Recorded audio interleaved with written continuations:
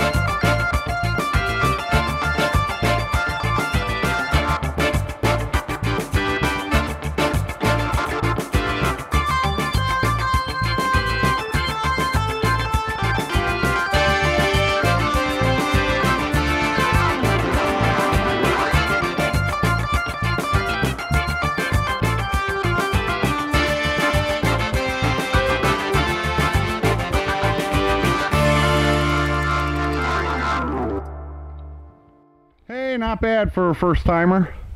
And I put the trailer right there and then moved that bale of hay because this is where my wood chips are.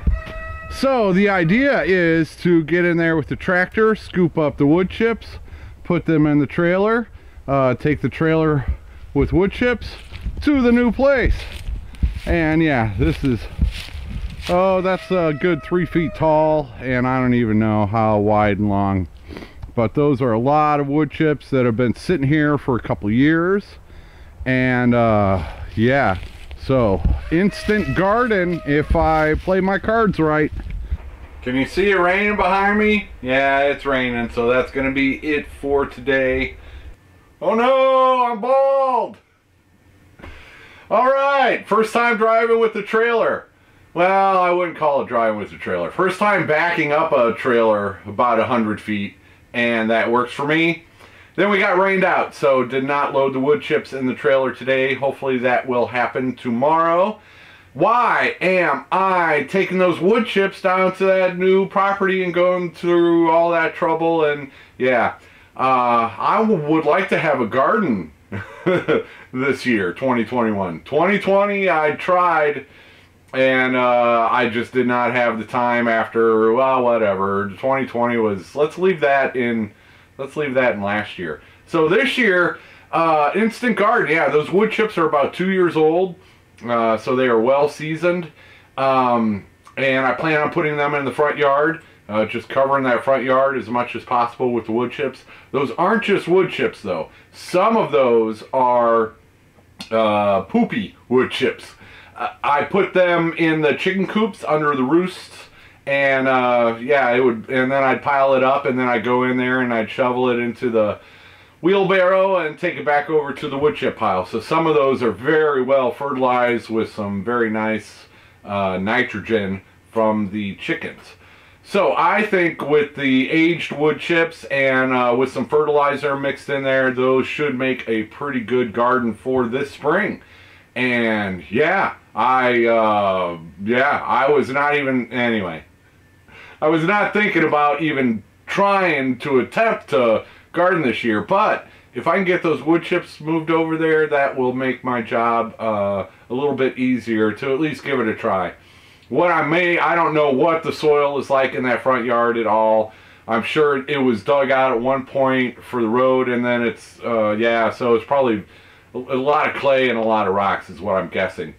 Eventually, I might want to do the raised beds like I was planning to do out here, because probably similar soil conditions. But for this year, I can get those wood chips spread out and see what happens. Go from there. I'm doing this right now because I might have some helpers on Monday. So, but yeah, that would be great to have some helpers. Maybe some surprise YouTube channel or channels, multiple channels coming Monday. Anything is possible here at Bobblehead Homestead. Yeah, so that's the deal on that. Tomorrow we will try to load the wood chips in the trailer. Those can go down on Monday. I might have some helpers on Monday to help unload them. And it doesn't, Drew and I did a truckload, my truck bed. We unloaded it at his place, truckload full. And it didn't take us too long, just the two of us. And we even dumped them into 5-gallon buckets so that he could spread them out where he wanted. So I don't think it'll take all that long to unload them. Only one way to find out though. So yeah, busy few days coming up here. I'm going to try to take it easy tomorrow other than loading. And I'm not going to be loading the wood chips. The expert tractor driver can do that, I hope.